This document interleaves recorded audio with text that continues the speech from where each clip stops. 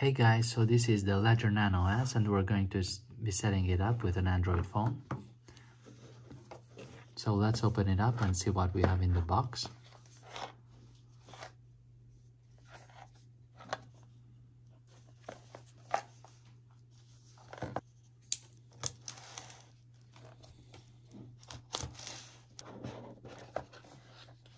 So first of all, we have the device, sort of like a USB stick.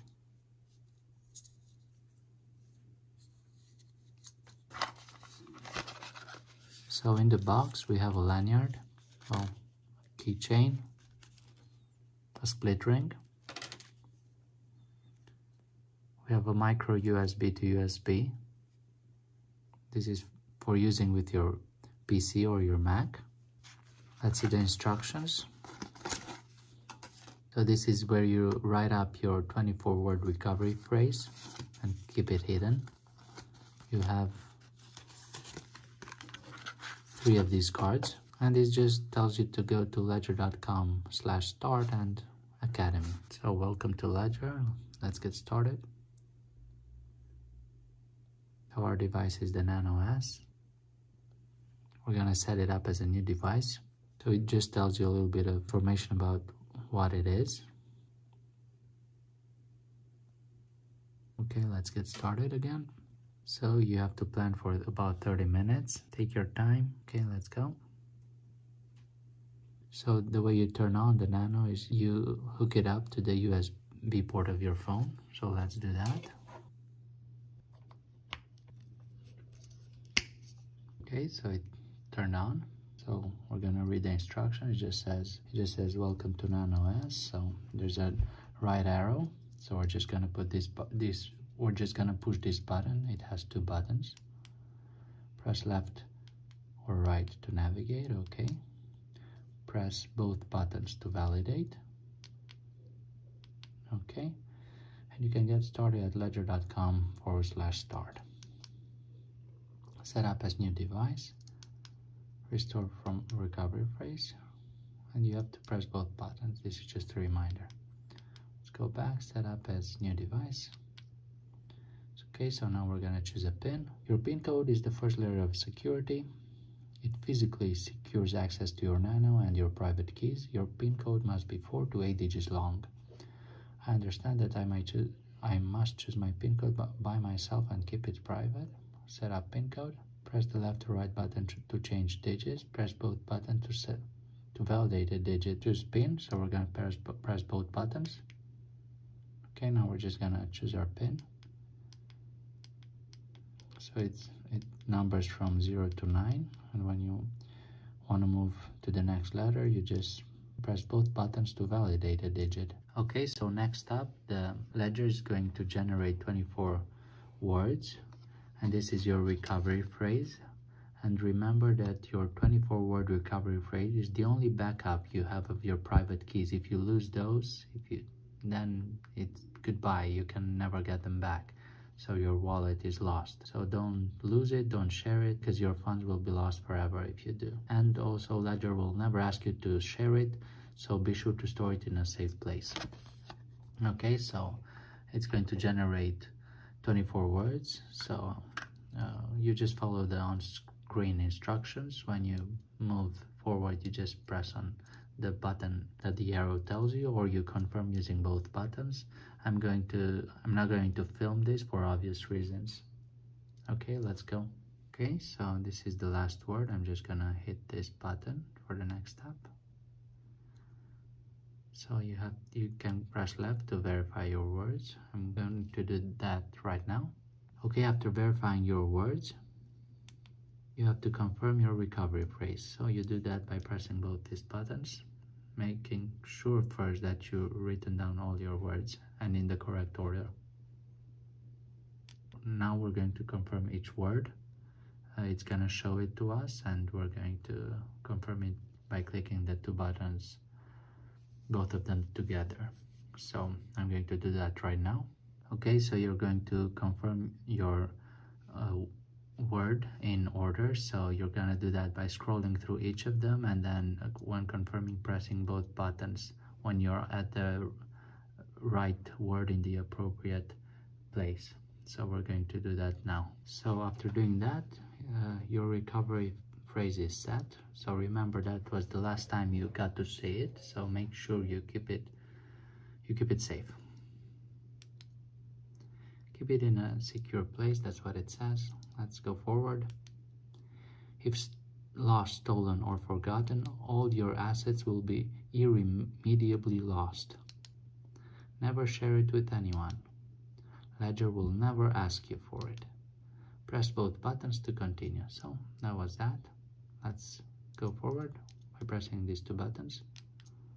So it's gonna process now.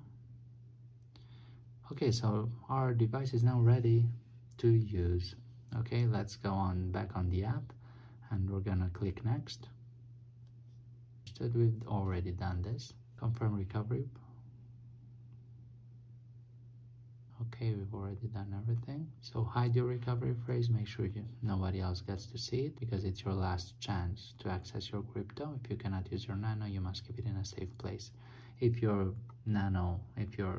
Ledger Nano gets destroyed or something happens, it gets broken, if you have your recovery seed, you can just put that recovery seed in another cold storage wallet and you're gonna get all your crypto back. Okay, I'm done. Now game on. Answer 3 simple questions to avoid common misconceptions about your hardware wallet. Let's take the quiz. So, as a Ledger user, my crypto is stored on my nano or on the blockchain. So of course that your crypto is always stored on the blockchain. Yeah, okay, we got that right. That one right. So next question. If my recovery phrase is no longer secret and safe, my crypto is no longer safe and I need to transfer them to a secure place, no problem, Ledger can send me a copy. No, Ledger doesn't know your recovery phrase, so my crypto is no longer safe. Okay, next question. When I connect my nano to the Ledger app, my private key is still offline, briefly connected to the internet. So it's of course always offline. This never connects to the internet, that's why you need it. That's why you have these buttons here to confirm your transaction. So it's always offline, it's never online. Okay, so we've done that. So now we're ready to safely manage our crypto. Only one quick step left. Let's connect my nano.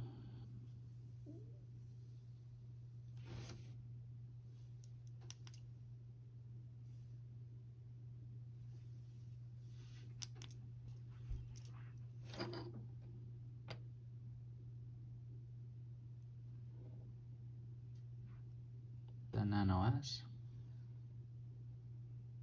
Allow Ledger Manager. We're gonna confirm with both buttons.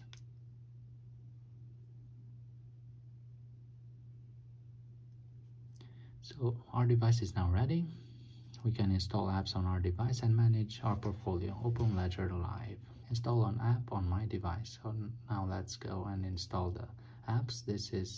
We're gonna use the app for this. So install apps on the Ledger. Select Ledger Nano S that is connected via USB. Okay, that says that the firmware is up to date and our device is genuine. If you need to update your firmware, it is only available on Ledger Live desktop. So we need to use our computer for that. These are the apps that we can install. Bitcoin, Ethereum, Binance, and a bunch more. Okay, let's do that. Let's install the Bitcoin app. It's installing it right now. App installed successfully. You can now add your Bitcoin accounts, or we can do that later. We can add it now.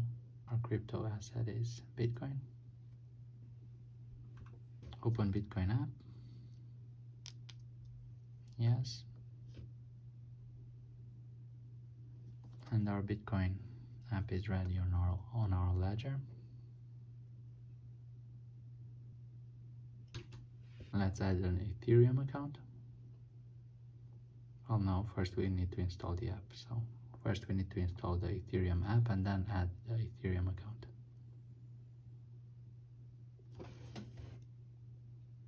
Okay, so our connection failed. Let's quit this app and go home. Now we're going to install Ethereum. See, it didn't let us install the Ethereum app. It only let us install the Ethereum app after we physically quit the Bitcoin app that was open on the Ledger device.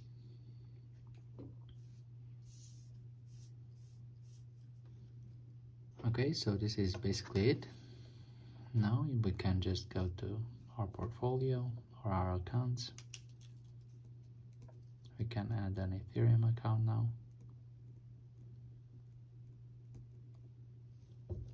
It asks us to open the Ethereum app. We're gonna confirm. It says that the application is ready, and now it says that our accounts are being synchronized. Okay, it's synchronized, and now we can continue. Now we can just go to accounts or add other accounts if we want to. If you want to receive, well, let's say you already put some crypto on your accounts, then you can send them, or if you want to receive on your cold storage, you can do that. Go into Bitcoin and you can receive or you can buy. You can transfer now because you don't have any Bitcoin in your ledger. So again, for the firmware update, you cannot use your phone, you need to use desktop. Well, I hope this helped. So that's how you set it up with the use of a phone, in this case an Android phone. Okay, bye.